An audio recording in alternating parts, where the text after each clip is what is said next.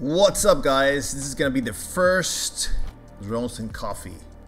This is Carlos Murillo. I'm a filmmaker who is obsessed with drones, and I wanted to start this drones and coffee thing and share with you guys news, updates, anything related to drones.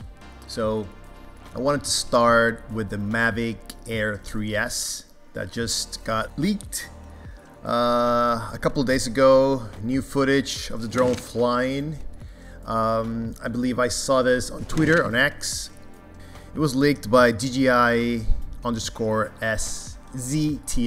It looks pretty good.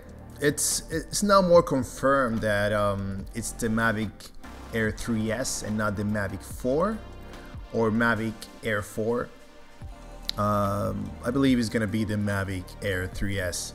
And we can see also on the leak content that it's gonna have the 3 camera setup that the Mavic 3 Pro has. But yeah, interesting to see the date that we're getting this. So for those that are waiting to see what drone they get, I think you should wait. Let's wait for this release, which, when we see these leaks, it's gonna be probably a couple of months when we see this revealed and out to the public. And I think it depends the drone you're looking at. So this drone is gonna be, above the $1,000 mark. So if that's your budget, wait. I personally have the Mavic 3. The Mavic 3 Pro is right there in the back, and it's been an incredible drone.